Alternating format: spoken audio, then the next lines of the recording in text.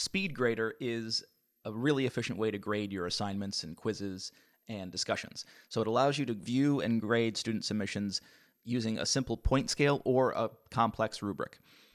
The SpeedGrader tool is easily available via the gradebook or by going straight to the assignment you wish to grade.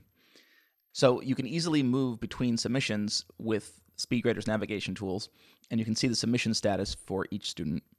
You can restrict student access to comments and feedback until you're ready to release the grades to all the students via the mute-unmute assignment button. SpeedGrader allows you to choose how submissions will be displayed to you, so you can choose the order in which the submissions will be displayed, and you can opt to hide student names while you grade. It provides a preview of the submission on the left with grading and feedback tools on the right.